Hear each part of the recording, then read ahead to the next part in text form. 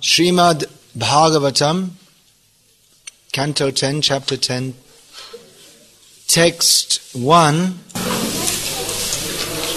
Srimad Bhagavatamu 10. zpěv 10. kapitola sloka 1. And I'll also read text 2 and 3 because text 1 doesn't have any purport to it. A to nemá žádný výklad, takže ještě přečteme sloku 2 a 3. Translation and commentary by His Divine Grace Srila A.C. Bhaktivedanta Swami Prabhupada. S překladem a komentářem od Jebeské milosti Srila Bhaktivedanta Swami Prabhupády. Takže překlad sloky 2 a 3 je: Šukadev Goswami řekl: O králi Parikšite, jelikož se dva Kuvérovi synové stali společníky pána Šivy, na což byli velice pyšní, bylo jim dovoleno navštěvovat zahradu přiléhající k hoře Kailásu na břehu řeky Mandákiny. Využívali této možnosti a opájili se nápojem zvaným Váruni. V doprovodu žen, které zpívaly podle nich, se toulali touto zahradou plnou květin a v opilosti bez ustání kouleli očima. Význam. Tento verš uvádí některé z hmotných výhod, již se dostává těm, kdo se sdružují s pánem Šivou nebo mu jsou oddáni. To se netýká jen pána Šivy, i oddaný kteréhokoliv jiného poloboha získá nějaké hmotné výhody. Proto se hloupí lidé stávají oddanými polobohům. Na to kriticky poukazuje pán Krišna v Bhagavad Gita 7.20. Kámajstaj stair haritagyána prapadyante nyadevata. Ti, kdo nejsou oddanými Krišny, nacházejí zálibu v ženách, víně a tak dále. A proto je řečeno, že jsou haritagyána, zbavení rozumu.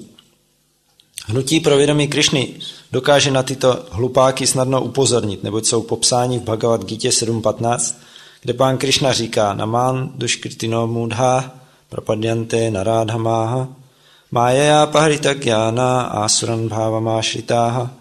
Ničemové, kteří jsou zcela hloupí, nejnižší z lidí, ti, jež o poznání připravila iluze, a ti, kteří přijímají ateistickou povahu démonů, se mi neodezdávají. Každý, kdo není oddaným Krišny a neodezdává se Krišnovi, je narádhama, nejnižší z lidí, a duškrity, jenž neustále jedná hříšně. Není tedy těžké zjistit, kdo je člověkem 3. či 4. třídy, neboť postavení každého lze snadno určit touto rozhodující zkouškou. Je nebo není oddaným Krišny? Proč je oddaných polobohů víc než Vajšnavů? Odpovědí je, že Vajšnavové se nezajímají o tak podřadné radosti, jako je víno a ženy, a Krišna jim je ani nenabízí. I'll just summarize this incident for those, many of you who may not be familiar with it. Možná mnozí z vás nejste s touhle událostí až tak obeznámeni, takže já to jen tak ve stručnosti shrnu. Well, let's see. How many of you read Krishna book? Nebo kolik z vás četlo knížku Krishna? Most. Většina. Okay. So you know the story of how Narad Muni came across Nalakuvara and Manigriva, the sons of Kuvera, while they were frolicking in intoxicated frolics with women in the Mandakini Ganga. Takže znáte ten příběh, jak Narada Muni potkal dva Kuverovi syny Nalakuvaru Manigrivu, kteří v opilosti se věnovali takovým zábavám v řece Mandakini, ramení Gangy. That means Mandakini means the Ganga flowing in the heavenly planets. Mandakini je Ganga, která teče po nebeských planetách.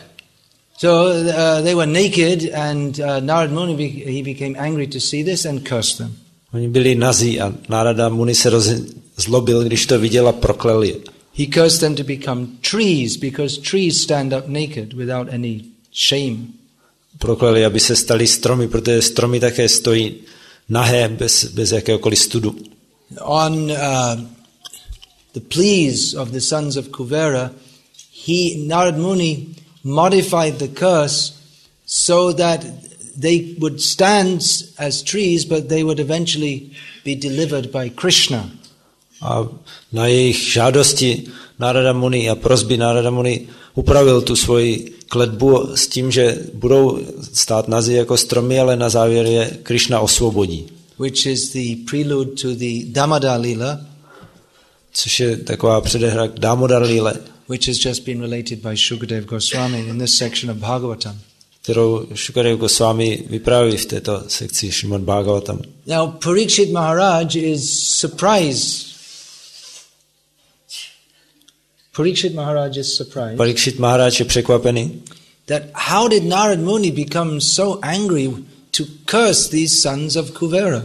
jak to, že se Nárada Muni tak rozlobil, že proklel tyhle dva syny Kuvery. It's a very severe punishment to have to stand for thousands of years as a tree.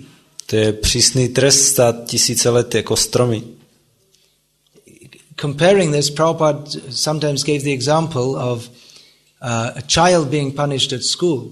A Prabhupada někdy jako srovnání k tomu dával příklad dítěte, které je potrestané ve škole.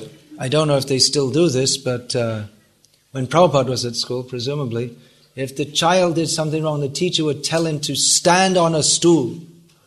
A já nevím, jestli to ještě pořád dělají, ale zřejmě to dělali v dobách, kdy Prabhupada chodil do školy, že když nějaké dítě zlobilo, a tak mu řekli, aby stálo na židličce.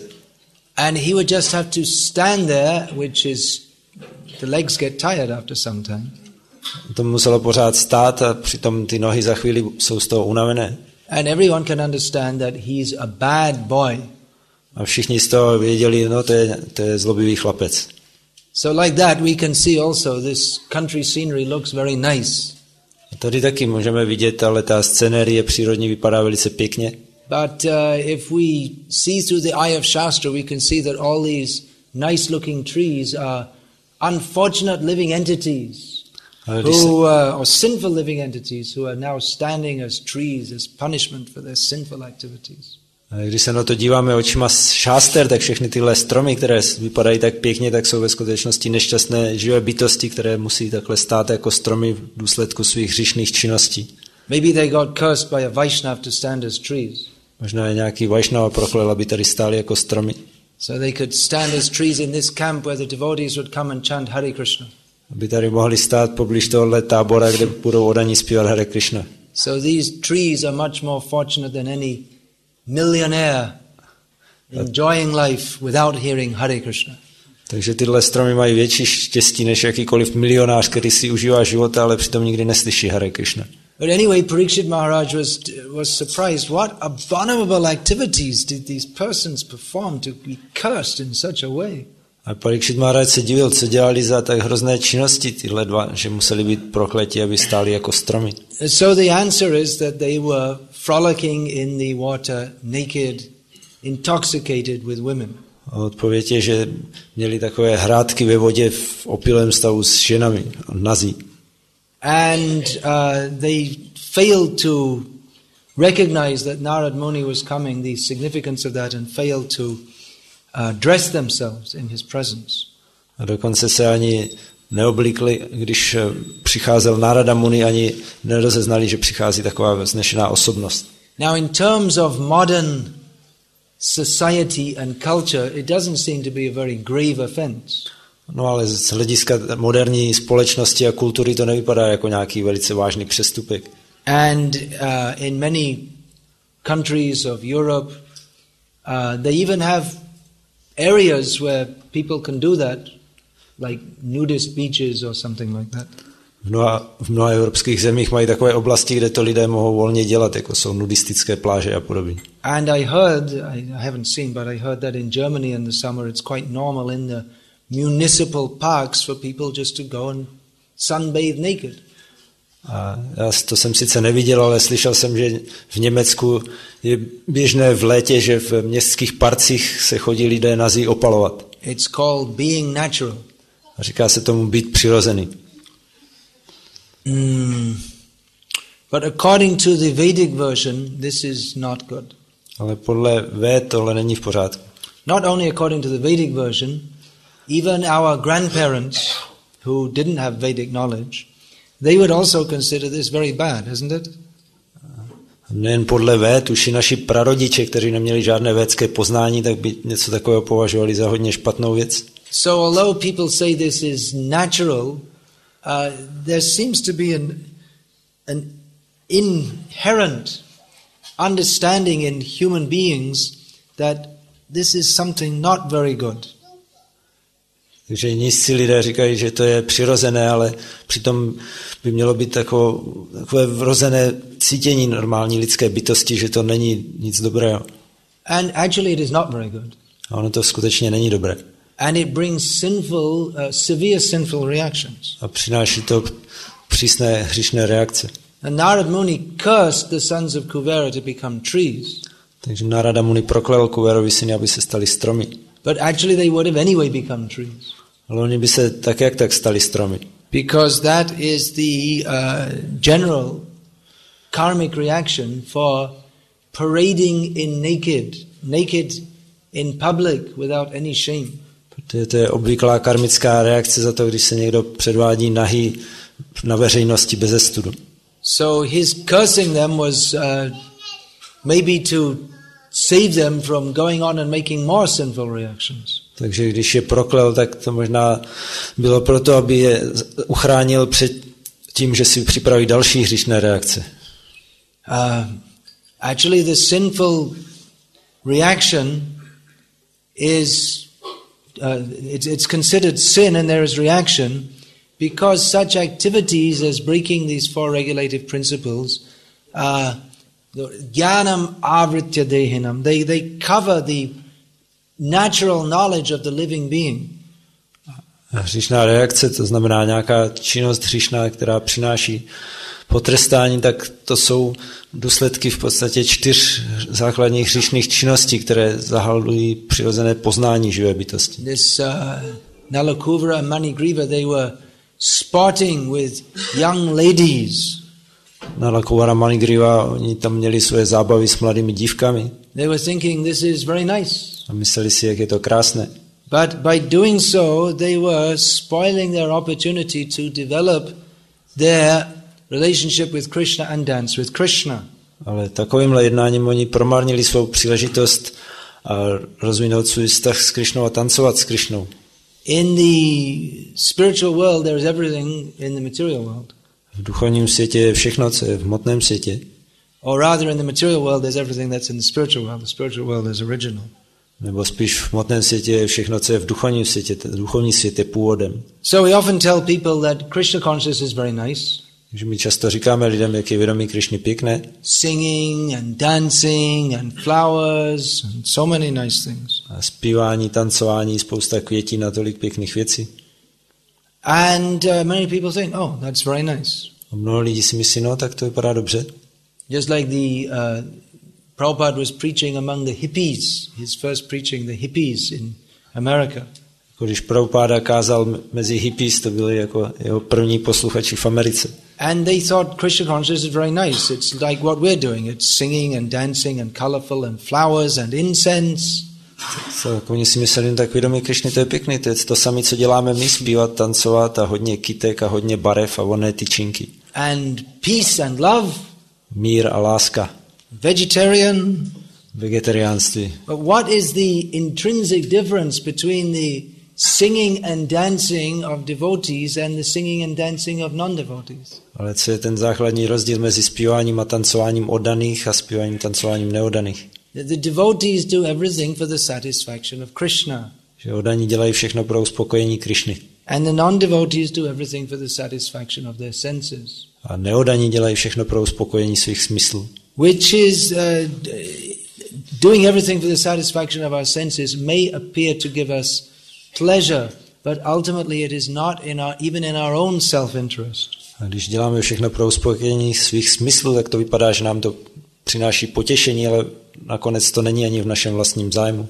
Last night, Kadamba Kanan Maharaj was speaking very clearly about controlling desires for sex life. Včera večer velice jasně mluvil Kadamba Kanan Maharaj o tom, jak je potřeba ovládat sexuální touhu. So he may think, well, that's really too much. How is it possible to be so strict? Tak si můžeme myslet, to je už trochu moc, jako to není možné být takhle přísný. But we should understand, this is really for our self-interest. Ale musíme chápat, že to je v našem skutečném vlastním zájmu. That any act performed not for the sake of Krishna's pleasure simply binds us in this material world. Že cokoliv se nedělá pro potěšení Krišny, tak nás jenom spoutává tady v hmotném světě. Maharaj gave the example, behind the blue eyes there is a mind. Že Maharaj dal ten příklad, za modrýma očima je mysl. So that example can be spread, or that can be used in terms of every act of sense gratification. Tak takový příklad se dá jako rozšířit na každý čin určený k uspokojení smyslu. Whatever we do which is not meant for the pleasure of Krishna binds us to this material world. Cokoliv děláme, pokud to není určené pro potěšení Krišny, tak nás spoutává v tomto hmotném světě. However nice it may seem, the result is birth, death, old age and disease. I když to může vypadat velice hezky, tak výsledkem toho je zrození, stáří, nemoc a smrt. Now, love for Krishna is far beyond such considerations of how I shall enjoy or suffer. Takže láska ke Krišnovi dalece přesahuje takovéhle úvahy, jak bych si měl užívat nebo jak bych mohl trpět. It's actually not really the level of love of God that we follow the regulated principles because we want to avoid punishment. To vlastně není láska k Bohu, že dodržujeme usměrňující zásady, abychom se vyhnuli potrestání. There are certain Christians who preach that, what do they say? What is that? They say, bathe in the blood of Jesus. Někteří křesťani tak kážou, že byste se měli vykoupat v Ježíšově krvi. Or burn in hell forever. A jinak, nebo budete hořet v pekle na věky. So, in Krishna consciousness we also have knowledge of how a sinful life leads to intense suffering. Tak ve vědomí Krišny taky máme poznání, jak hříšný život vede k silnému utrpení. But we don't make it the main thrust of our preaching that we will suffer, or you will suffer terribly if you don't surrender to Krishna. Ale na tom nestavíme svoje kázání, že vy budete příšerně trpět, pokud se neodevzdáte Krišnovi. Rather we emphasize that let us love Krishna. Ale místo toho spíš zdůrazňujeme, měli bychom milovat Krišnu. Let us first of all understand that we have no intrinsic relationship with this material world. We are not the body. A taky bychom měli nejdřív ze všeho pochopit, že nemáme žádný věčný vztah tady s tou hmotnou přírodou, že nejsme tohle tělo. Let us develop our love for Krishna, and by doing so, simultaneously we should understand that anything which is conceived of for sense gratification, that is an obstacle in our advancement in love of Krishna. Měli bychom rozvíjet lásku ke Krišnovi a současně s tím vidět, že cokoliv děláme pro uspokojení smyslu, tak je jenom překážkou v tomhle rozvoji lásky ke Krišnovi. So we say no meat eating, no gambling, no intoxication, no illicit sex. Takže říkáme žádné jedení masa, žádné omamné látky, žádné hazardování, žádný nedovolený sex. Why? Proč? Well, if you do engage in those things, then you might end up being a tree, pretty likely. Protože pokud budete tyhle věci dělat, tak můžete skončit jako strom. Or a cat, or a dog. Nebo kočka, nebo pes. Or maybe and a cat and a dog. Like one after another. Nebo takhle postupně, nejdřív kočka, potom pes. But the real suffering in material life, the real suffering for the jiva is not becoming a tree or a dog or a cat.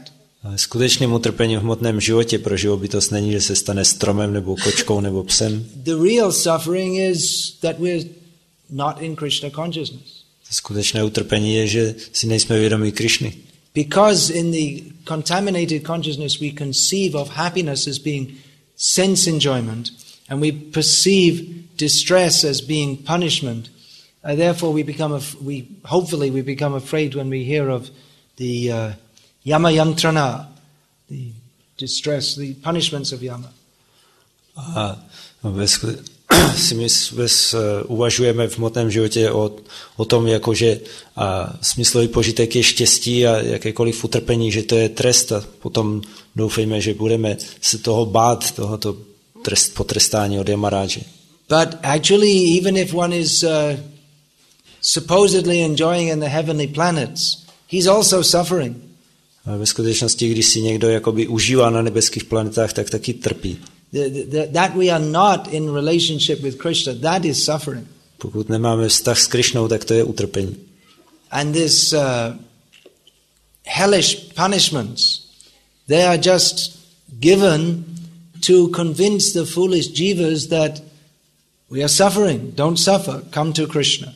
A ty pekelné tresty, ty se udílejí jenom proto, aby živou bytost přesvědčili, že ty si neužíváš, ty trpíš, tak se vrať ke Krišnovi. That is why a devotee, he sees, a pure devotee sees hellish punishment and heavenly reward as being the same. Proto čistý oddaný vidí pekelné potrestání nebo nebeské odměny jako to samé. Narayana para sarve nakutaschana bibhyati swargapavaga narakeshva apitulyartha darshanaha. A pure devotee of Narayana sees that hellish punishments, heavenly delights, or even liberation, he doesn't think anyone of them is better. Čistý oddaný pána Narayana si nemyslí co se týče pekelných trestů nebo nebeských radostí nebo dokonce osvobození, tak nic z toho nepovažuje za lepší než něco jiného. Because the pure devotee thinks, if I have the chance to serve Krishna, that is very good in any situation. To je čistý oddaný uvažuje, pokud můžu nějak sloužit Krišnovi, tak to je dobré v jakékoliv situaci. And if I don't have the chance to serve Krishna, then this heavenly so-called happiness, that's useless. Jestli nemám příležitost sloužit Krišnovi, tak tohleto takzvané nebeské štěstí je na nic. Kita janma hao jatha tuadas bahimukha brahma janme nahiyash. Bhaktivinoda Thakur says that I can be a worm in stool if I have the chance to serve you somehow or other in that situation. Bhaktivinoda Thakur, on zpívá, já můžu být třeba červem ve výkalech, pokud budu mít nějakým způsobem možnosti tak sloužit. But I have no desire whatsoever to get the position of Brahma if in that situation I'm inimical to you, Krishna. Ale vůbec netoužím mít takové postavení jako třeba Brahma, pokud bych ti měl být vůči tobě nepřátelský v tomhle postavení. So this consciousness, I think, even for us, we're supposed to be devotees, but it's very elevated consciousness, isn't it? Takže takovéhle vědomí to i pro nás, i když bychom měli být oddaní, tak to je pro nás dost vznešené a pokročilé, že? Can we honestly say that? Mohli bychom mít tohleto jako poctivě říct, co říkal Bhaktivinoda Thakur. From the same song, Marobi, Rakobi, Joit Chatoha, Nittadasa Prati, Tua Adhika. That you protect me or you kill me, as you like, I'm your servant, you do whatever you like with me. Ve stejné písni on říká, můžeš mě ochránit nebo mě můžeš zabít, jak budeš chtít, já jsem tvůj služebník, tak dělej, co se ti zlíbí. So that's surrender. a to je odezdání se. That we consider that, well, whatever Krishna wants to do with me, that, yes, I'm ready. Že si říkáme, cokoliv chce se mnou Krishna dělat, tak já jsem proto připravený. Because the devotee has firm faith that Krishna is my well-wisher, Krishna is my friend. Protože oddaný má pevnou víru, že Krishna je můj příznivec a přítel. And I don't want anything outside of a relationship with Krishna. A já nechci nic mimo ten vztah s Krishnou. Even if Krishna out of his own desire humiliates me or punishes me like he did with Bali Maharaj, yes, let that be. But let me not follow Shukracharya, who wanted to reject Krishna. Když mě Krishna ze své vůle potrestá nebo pokoří, jako to udělal s Bali Maharajem, tak ať to udělá, ale hlavně ať nejsem jako Shukracharya, který zavrhoval Krishnu. So all these wonderful narrations are here in Bhagavatam, so we can see what is the character of pure devotees. Takže ze všech těch krásných vyprávění, která slyšíme z Bhagavatamu, vidíme, jaký je charakter čistých oddaných. What is the nature of pure devotion to Krishna? Jaká je povaha čisté oddanosti Krishnovi? That the devotees they are so much attached to Krishna that even Krishna himself becomes surprised. Oddaní jsou tak tolik připoutaní ke Krishnovi, že i Krishnu samotného to překvapuje. That how my devotees are so much attached to me. Jak jsou moji oddaní ke mně tak připoutaní. Maybe you've seen that picture of baby Krishna lying on a leaf with his foot in his mouth. Možná jste viděli ten obrázek, jak malý Krishna leží na listě a přitom má palec u nohy v puse. Have you all seen that picture? Viděli jste ten obrázek? So the acharyas have described that Krishna is the supreme personality of Godhead. Acharyové popsali, že Krishna je nejvyšší osobnost božství. He's never a baby. On nikdy není malé dítě. Yes, he's always a baby, but he's never a baby. Sice je vždycky malé dítě, ale zároveň nikdy není He's malé God. dítě. God's not a baby. On je Bůh, on není miminko. But as the son of Mother Yashoda, he's a baby. Ale jako syn matky Jašody, on je i miminko. So he's a baby and he's also God. Takže on je takhle malé dítě a zároveň Bůh. And he's thinking, oh, all the devotees are so anxious for the nectar from my lotus feet. A on přemýšlí, no všichni oddaní tolik dychtí po nektaru z mých lotosových nohou. Must be pretty good. Let me try it out and see what it's like. Tak to musí být dost dobré, takže to zkouším taky, jak to chutná. So Krishna himself becomes amazed at the devotion of his devotees. Takže Krishna sám žasne nad oddaností svých oddaných. And therefore he comes as Chaitanya Mahaprabhu to find out what is this all about. A proto přichází jako Chaitanya Mahaprabhu, aby zjistil, o čem tohle to všechno je. As long as I'm Krishna, I can't understand what is the love of the devotees for me, because I'm just receiving that love and reciprocating it. Že dokud jsem Krishna, tak nemůžu pochopit, jaké to je mě milovat, protože já jenom přijímám tu lásku a potom ji opětuji. So he comes as Chaitanya Mahaprabhu to taste what is that love and to distribute it to others. Tak přichází jako Chaitanya Mahaprabhu ochutnat tu lásku a rozdávat ji druhým. So this is what Narad Muni is doing also. A to samé dělá i Narada Muni. Narad Muni goes everywhere chanting Hare Krishna and getting others to do so also. Narada Muni cestuje všude a zpívá Hare Krishna a přivádí druhé, aby to také dělali. Several times Prabhupada he told the devotees, Narad Muni is here. The devotees couldn't see. Prabhupada was seeing. Prabhupada několikrát řekl oddaným, Narada Muni je tady taky a oddaní nic neviděli a Prabhupada ho viděl. In fact, in London, that temple was established. Prabhupada had two Vyasa sons made at the side of the altar. He said, one is for Lord Brahma, the other is for Narad Muni. They're always here sitting, watching you. Že když se otevřel chrám v Londýně, tak Prabhupada tam nechal udělat vedle oltáře dva Vyasasány a říkal, jeden je pro pána Brahmu, druhý je pro Naradu Muniho. Oni jsou pořád tady a dívají se na vás. Another time, you see the devotees in London, they used to go out from the temple on Harinam every day. A jindy zase, protože oddaní v Londýně každý den vycházeli z chrámu na Harinam. And they would go up one side of Oxford Street, the main street in London, and then they'd come back again. And they'd have lunch, and then they'd go up again and come back again. That was their daily program, 6 days a week. A takhle oni chodili po jedné straně Oxford Street, to je tam jedna z hlavních tříd v Londýně nahoru a potom zase zpátky a potom vzali prasádama a odpoledne znova to samé a to byl jejich program 6 dnů v týdnu. Go up and down Oxford Street means they were going up and down chanting. A jít tam a zpátky po Oxford Street to znamenalo, že celou dobu zpívali. Hare Krishna, Krishna Krishna, Hare Hare, Hare Ram, Ram Ram, Hare Hare. So Prabhupada, he was one time in London and there were very few devotees in the temple. And because they're all out, and Prabhupada started laughing. Prabhupada byl jednou v Londýně a všichni oddaní byli venku, jenom pár jich zůstalo v chrámu a najednou se Prabhupada začal smát. Devotee asked Prabhupada, why are you laughing? A tak se oddaní ptali Prabhupada, proč se takhle smějete? He said, well, Narad Muni is laughing. A on říkal, no protože Narada Muni se směje. Narad Muni is on Oxford Street watching the devotees. He's thinking, how wonderful, all them lectures are chanting Hare Krishna. Že Narada Muni, on tam je tamhle na Oxford Street a dívá se na ty oddané a jak to je úžasný, že tolik mléčů zpívá Hare Krishna. So Narad Muni is an eternal, transcendental personality who spreads love of Krishna everywhere. Takže Narada Muni je věčná transcendentální osobnost, která šíří lásku k Bohu všude. So Parikshit Maharaj is very surprised. Why did he curse these persons, these sons of Kuvera? Takže Parikshit Maharaj se divil, proč proklel tyhle dva syny Kuvery. Yenava devarshes tamaha. Tamaha. This word tamaha means ignorance.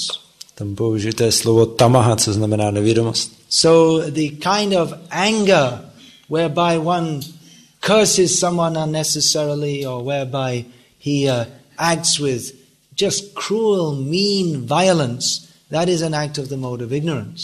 Že takové hnivivé jednání, kdy člověk někoho bezdůvodně prokleje nebo se dopouští nějakého násilí, tak to je výplod nevědomosti. So it's understood that Narad Muni, of course, there's no question of him being in the mode of ignorance. A u Narada Muniho samozřejmě nepřipadá v úvahu, že by byl na úrovni nevědomosti. But the word is used because superficially it may seem that he was it seemed like that.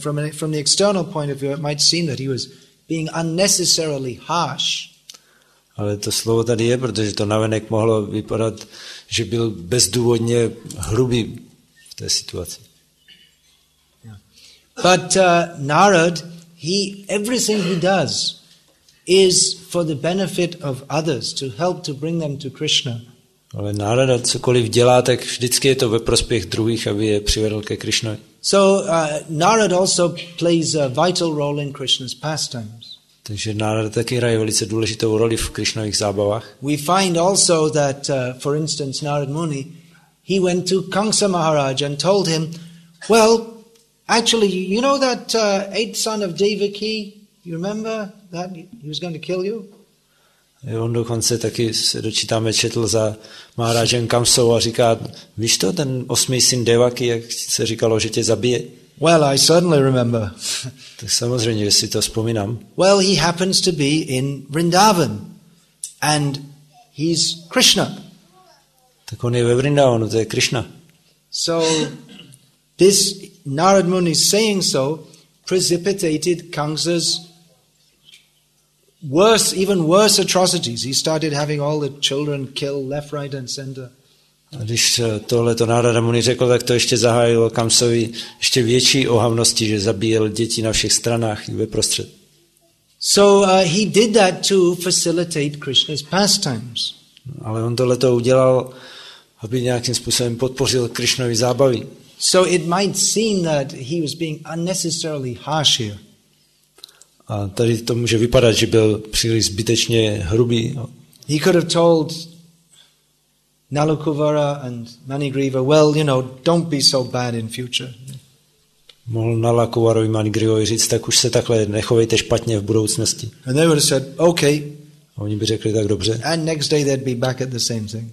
No, ale druhý den by dělali zase to samé. So Narad Muni was thinking of their eternal welfare and therefore he cursed them. Ale Narada Muni myslel na jejich věčné blaho a proto je proklel. But as a result of that curse, they got to see Krishna's childhood pastimes. Ale díky tomuhle prokletí oni potom mohli vidět Krishnovy dětské zábavy. And they got to play a very important part in that. Dokonce v nich hráli velice důležitou úlohu. By becoming the twin Arjun trees that Krishna pulled down with the mortar that he was tied to. Když se stali těmi vedle sebe stojícími dvěma Arjunovými stromy, které Krishna porazil moždířem, kterému byl přivázaný, který za sebou táhl. So it may be very difficult to if we just try to understand superficially, it's not possible to understand Narad Muni and his activities. Takže není možné pochopit Naradu Muniho a jeho činnosti jenom tak povrchně, když se o to snažíme na první pohled. But actually everything he does is to lift others to the platform of Krishna consciousness. Ve skutečnosti všechno, co dělá, tak je určené k tomu, aby pozvedlo ostatní na úroveň vědomí Krishny. Now, the members of the present Krishna conscious movement are meant to be representatives of Narad Muni. A členové současného hnutí pro vědomí Krishny mají být představiteli Narady Muniho. Did you ever think about that? Mysleli jste někdy na to? Because the parampara is there. Protože takhle pokračuje parampara. Krishna, Brahma, Narada, and then all the way down to Prabhupada, and now we have the parampara is continuing. Začíná u Krishny, Narady, Brahmy, Narady a potom až po Prabhupádu a teď pokračuje v současné době dál. So devotees, especially those who wander in this world or move in this world to preach Krishna consciousness, they are representatives of all the parampara. Takže oddaní a zvlášť ti, kteří cestují po tomhle světě, aby kázali vědomí Krishny, tak jsou představiteli celé parampary. It's actually a very elevated position. To je ve skutečnosti hodně vznešené postavení. When devotees go out to distribute Prabhupada's books, they are representing the whole parampara and giving the whole parampara in the form of Prabhupada's books to persons like Nalakuvara and Manigriva. Když chodí oddaní ven rozdávat knížky, tak představují celou paramparu a dávají celou paramparu takovým lidem, kteří jsou jako Nalakuvara a Manigriva. Persons who have no idea what is the goal of life. Lidé, kteří nemají vůbec ponětí o tom, co je smyslem, cílem života. Who are completely fallen in sense gratification. Jsou úplně zabředlí ve smyslovém požitku. Karmis are always trying to make some arrangements so we can live very nicely and happily. Karmy se pořád snaží nějak si zařídit, aby mohli žít pěkně a šťastně. To facilitate our sense gratification. Aby jsme měli prostředky pro uspokojování svých smyslů.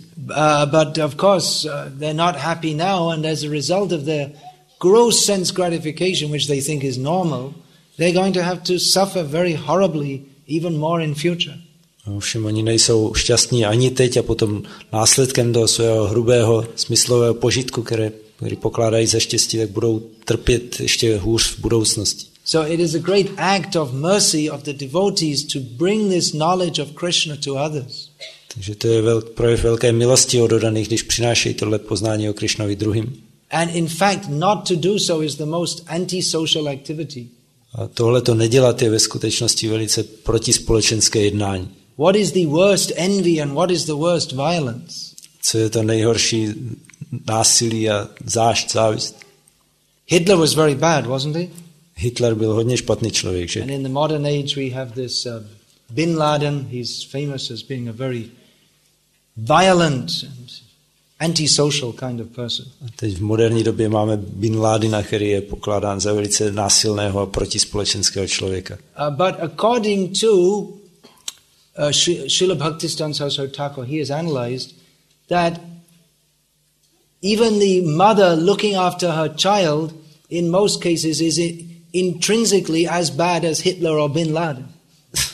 Ale Bhaktisiddhanta Saraswati to analyzoval, že i matka, která se stará o svoje dítě, tak ve skutečnosti je stejně špatná jako Hitler nebo tenhle Bin Laden. That doesn't sound right, does it? A to nezní moc dobře. Looking after your baby very nicely and you're saying, well, this is as bad as Hitler. Když se staráte o svoje dítě a někdo vám řekne, no to je stejně špatný, jako co dělal Hitler. Bhaktisiddhanta Saraswati Thakur said that the worst kind of violence is not to give others Krishna consciousness. Bhaktisiddhanta Saraswati Thakur říkal, že to je nejhorší druh násilí, nedávat druhým vědomí Krishny. You may think, well, that's not violent. Tak si můžeme myslet, no to není násilný přece. How can that be compared to Hitler? Jak se tohle dá srovnávat s Hitlerem? Well, Hitler killed so many bodies. A Hitler zabil mnoho těl. But if we fail to give knowledge of Krishna to others, that means that we're actually condemning them to birth after birth after birth after birth in this material world, to suffer far more times than anyone did in any concentration camps, over and over again. Ale že pokud někomu nedáváme poznání o Krišnovi, tak to znamená, že je nucený procházet zrozením, koloběhem rození a smrti a nakonec trpět mnohem víc, než kdokoliv trpěl v kterémkoliv koncentračním táboře. So we can just begin to perceive how serious this Krishna consciousness is. Tak můžeme začít chápat, jak vážná věc je tohle vědomí Krišny. Yes, it's love and peace and bells and singing and dancing. Takže je to láska, mír a zvonečky a zpívání, tancování. People think, yes, that's very nice. It's fun. Můžou si lidi říkat, no to je pěkný, to je dobrá zábava. But the result of not joining in that singing and dancing is that very black future. Ale výsledkem toho, když se člověk nezapojí do tohle zpívání a tancování, je velice černá budoucnost. So the mood of Narad Muni that Prabhupada very much wanted to impart to us is the urgency of this Krishna consciousness. Takže nálada Nárady Muniho, kterou nám chtěl Prabhupada velice vštípit, je ponětí naléhavosti tohoto vědomí Krišny. It may seem very extreme to say that, well, we have to give up all sense gratification. Může to znít velice extrémně, že se musíme vzdát všeho smyslového požitku. And it may seem, well, why don't we just make some kind of compromise, halfway kind of thing. Můžeme si říkat, co kdybychom udělali nějaký kompromis jen tak napůl. But Krishna says full way. Krishna says full, not halfway, go the whole way. Krishna říká, nedělejte to napůl, ale naplno. Sarvadhaman parityaja mam ekam sharanam raja. Yeah, anyway. You all know what that means? Víte všichni, co tohle to znamená? I hope so. Já doufám. Krishna says, fully surrender to me. Krishna říká, plně se mi odezdaj. So in the modern age, this kind of absolute commitment to anything is considered an evil. V moderním věku taková absolutní odevzdanost čemukoliv je pokládaná za zlo. They say you shouldn't be too extreme. Říká se, že nic by se nemělo přehánět do krajnosti. They're absolutely committed to sense gratification. Ale přitom oni jsou absolutně odevzdaní smyslovému požitku. And any absolute commitment to anything else they think it's wrong. A o jakékoliv absolutní odevzdanosti čemukoliv jinému si myslí, že to je špatné. So really the way of thinking and acting of devotees is quite different to that of materialistic people. A proto chování a jednání oddaných je hodně odlišné od chování a myšlení materialistů. That's why we have to read Prabhupada's books daily. Proto musíme každý den číst Prabhupádovy knížky. Because all the time there's so much propaganda coming in through our eyes and ears that we have to conform with the standards of a society that is shipping its members to hell en masse. Protože každý den pořád do nás očima, ušima přichází tolik propagandy, která vlastně je určená pro všechny ty lidi okolo v celé společnosti a která je takhle posílá hromadně do pekla. So by reading these books, then we get in contact with reality. A když čteme tyhle knížky, tak se dostáváme do styku s realitou. Reality means to understand Krishna is the supreme personality of Godhead. I am his eternal servant. A realita znamená vidět, že Krishna je nejvyšší osobnost božství a já jsem jeho věčný služebník. So we daily need to read these books and hear as much as we can the Vaikunthavani messages coming from Vaikuntha. Proto potřebujeme každý den číst tyhle knížky a co nejvíc poslouchat Vaikunthavani neboli poselství z Vaikunty. All these leelas, there's so much depth to them. A všechny tyhle líly jsou tak hluboké. That's why Parikshit Maharaj is asking, why did Narad Muni curse the sons of Kuvera? Proto se Parikshit Maharaj ptá, proč Narada Muni proklel Kuverovi syny. Now we find that the acharyas, they've analyzed all these points in Krishna Lila very deeply. A vidíme, acharyové analyzovali všechny body Krishna Lily velice hluboce. And Krishnadas Kaviraj Goswami in Chaitanya Charitamrita describes that I'm describing Chaitanya Mahaprabhu's pastimes, but actually there's no question of fully describing them. A Krishnadas Kaviraj Goswami píše v Chaitanya Charitamritě, já tady popisuju zábavy Chaitanya Mahaprabhu, ale ve skutečnosti není vůbec možné je plně popsat. Even to attempt to fully describe one moment of Chaitanya Mahaprabhu's pastimes would take millions of books. Všem pokusit se plně popsat jeden okamžik zábav Chaitanya Mahaprabhu, aby zabral miliony knih. So anyway, we should study these wonderful pastimes of Krishna. Ale každopádně bychom měli studovat tyhle ty úžasné Krishnovy zábavy. And enter into that. A vstoupit do nich. Become part of Krishna Lila. Stát se částí Krishna Lily. By identifying ourselves as servants of Krishna, then everything we do, that becomes directed by Krishna's internal potency. Jakmile se stotožňujeme s tím, že jsme služebníci Krishny, tak potom všechno, co děláme, řídí Krishnova vnitřní energie. A devotee, he walks, he talks, he sleeps, he laughs, he cries, may do so many the same things as non-devotees do. Odaný chodí, mluví a spí, může jí plakat a dělat tolik věcí, které dělají neodaní. But the quality of everything a devotee does is quite different to that of the non-devotee. Ale kvalita všeho, co dělá oddaný, se velice liší od kvality toho, co dělá neoddaný. Because everything a devotee does, he's walking, he's talking, he's singing, he's eating, he's sleeping, everything he does simply for the pleasure of Krishna. Protože to, co dělá oddaný, jak chodí a mluví a zpívá a spí, tak všechno je pro potěšení Krishny. And therefore every breath of his existence is fully surcharged with love of Krishna. Proto každé nadechnutí jeho existence je nasycené láskou ke Krishnovi. He's in Krishna consciousness. Že on si je vědomý Krishny. So we understand from Shastra that if we're not in Krishna consciousness, then we have to suffer horribly. A z Šástra chápeme, že pokud nemáme vědomí Krišny, tak musíme hrozně trpět. So that may be a first impetus for us to take to Krishna consciousness. Tak to pro nás může být jako taková první pobídka, proč přijmout vědomí Krišny. But the real impetus is to please Krishna. A tím skutečným podnětem je to, abychom potěšili Krišnu. And on that platform of always acting, always thinking, how can we please Krishna? To always float in the waves of the nectar of Krishna consciousness. A když takhle přemýšlíme pořád, jak potěšit Krišnu, tak potom plaveme na vlnách nektaru vědomí Krišny. Hare Krishna. Any question about this? Je k tomu nějaká otázka?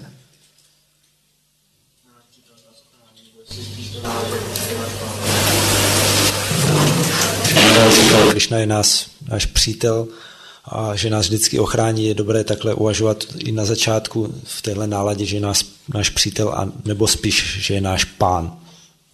You said that how Krishna is our well-wisher and friend and he is always going to protect us.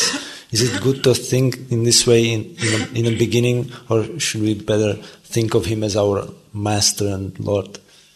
Both. Tak obojí. He's our master, our Lord, our friend, our well-wisher, everything auspicious. On je náš pán, vládce a zároveň přítel a příznivce, to všechno je příznivé. That he's our master, we shouldn't think it's like some kind of jail warden or something like this. Tak to, že je náš pán, tak to bychom si neměli myslet, že je jako nějaká stráž ve vězení. He's our master, our loving master. On je náš milující pán. Krishna, the main, what is the essence of Krishna consciousness? This feeling, loving feelings for Krishna. Že co je podstatou vědomí Krišny, jsou pocity plné lásky vůči Krišnovi. Now in the Christian religion they mostly have this idea you should fear God.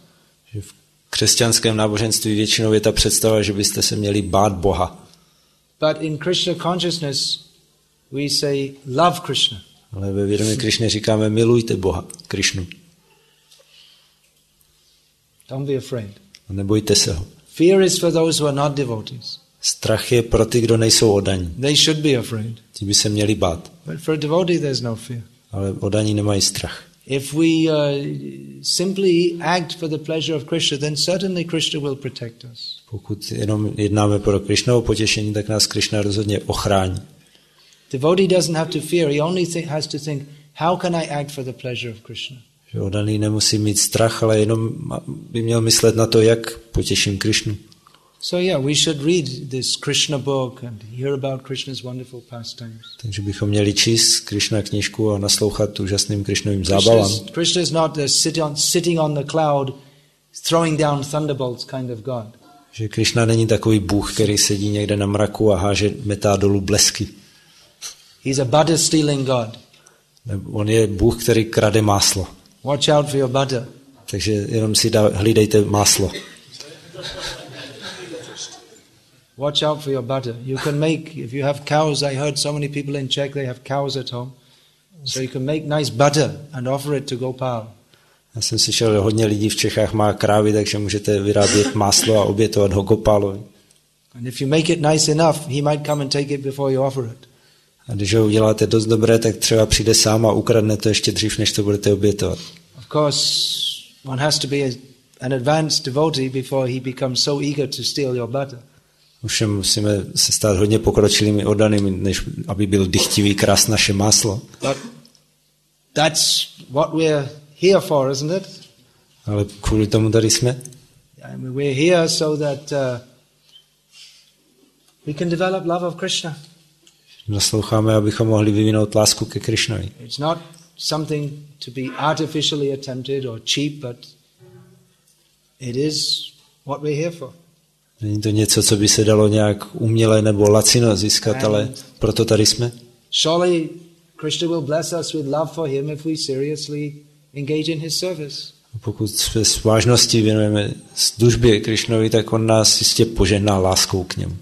Dhanavir Maharaj was telling yesterday he was having a dream in which Jayadvaita Maharaj was trying to lead kirtan, but he couldn't because whenever he started, the tears would just flood out from his eyes. Danovi Maharaj vyprávěl, že se mu zdál sen, kde Jadvaita Swami zkoušel zpívat kirtan, ale nemohl, protože vždycky, když začal, tak mu začaly téct slzy a stříkat do všech stran. I remember when I first joined there, one devotee was telling that we're looking forward to the day when we'll have to appoint someone to go around with a mop during kirtan, mopping up the kirtan, mopping up the tears so that we don't all slip on it. Když jsem přišel ke hnutí, tak někdo říkal, my se těšíme na ten den, kdy tady někdo bude muset být vždycky připravený při kirtanu s hadrem, aby vytíral slzy, aby jsme potom neuklouzli. So we don't want any artificial displays of imitation love. Takže my nechceme žádné umělé projevy napodobované lásky. But definitely this is our prayojan, prima prayojan. Love of Krishna is what Krishna consciousness is all about. Ale to je náš cíl, prema prayojana znamená to, k čemu je celé vědomí Krišny určené. Hare Krishna. So we might have a long way to go, but let's have faith in Krishna that he can do the impossible. Možná ještě máme před sebou dalekou cestu, ale mějme tu víru v Krišnu, že nám to umožní. Yeah, there's a question here. Yeah.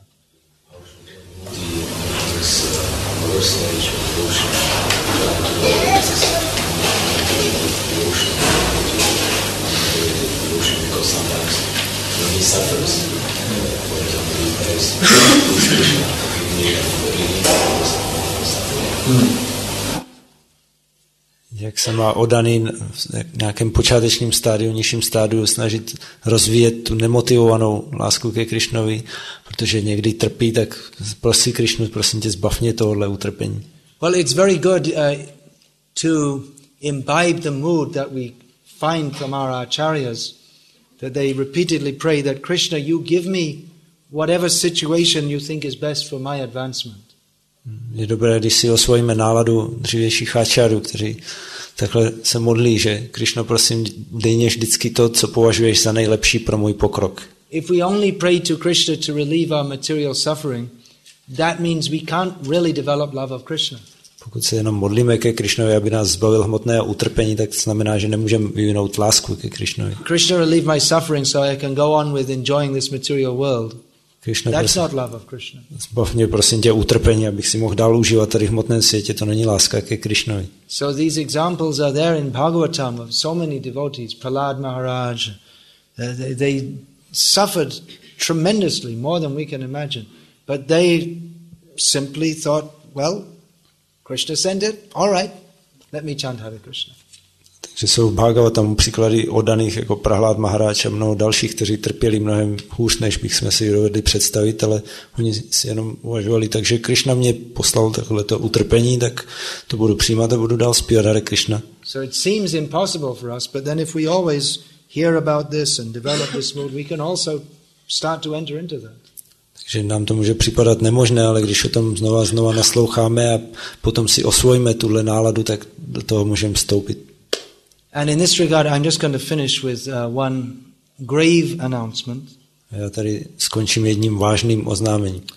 That one of our senior god brothers, who I don't think he's been to Czech Republic, but he's been preaching all over the world for many years, Bhakti Tirtha Maharaj. Jeden z našich starších duchovních bratrů, nevím, jestli byl někdy tady v Čechách, ale on cestuje, káže po celém světě, Bhakti Tirtha Maharaj. He was just in hospital and he's being diagnosed as having cancer and apparently at quite an advanced stage. On byl právě v nemocnici a tam mu udělali diagnózu, že má rakovinu zřejmě v hodně pokročilém stádiu. So probably at least he'll have to have one leg amputated. Takže přinejmenším mu budou muset amputovat jednu nohu. And it may be that he may not be with us here very long. A je možné, že už tady s náma moc dlouho nebude. So we can all pray to Krishna that we want the association of the devotees. So please, of course, Krishna is independent, but we are making a prayer from this side that you please keep Bhakti Tirtha Maharaj with us for more time. Don't take him away now. Takže se můžeme modlit ke Krišnovi, protože chceme společnost takových oddaných, tak i když je Krišna nezávislý a udělá, co chce, ale z naší strany my se modlíme, Krišno, prosím, nech ještě Bhakti Tirtha Maharaj nějaký čas s námi. Sometimes it may be very difficult to understand why devotees, they may apparently suffer in such ways. Takže může být někdy těžko pochopitelné, proč oddaní takhle jakoby trpěli různými způsoby. But jato deko vaishnava vyabhar duk nischay jane hateha parananda shuk. We should know that the apparent suffering of a devotee, he's not suffering, he's on the platform of Krishna consciousness always experiencing the highest bliss. A měli bychom vidět, že zdánlivé utrpení oddaného je takové, že on ve skutečnosti netrpí, ale pořád ve vědomí Krišny je na úrovni té nejvyšší blaženosti. So anyway, please, we're all happily engaged in chanting Hare Krishna here. Takže my tady všichni teď šťastně zpíváme Hare Krishna. But please bear this in mind also. Ale vzpomeňte si taky na tohle, prosím vás. And when we're chanting Hare Krishna, and especially when we're chanting prayers to Lord Nrsimhadev, please pray that the devotees who are preaching the names of Krishna all over the world remain with us to do so. Když zpíváme Hare Krishna a zvlášť modlitby k pánu Nrsimhadevovi, tak se prosím vás modlete, aby oddaní, kteří káží vědomí Krišny po celém světě, aby tady s námi mohli být a dělat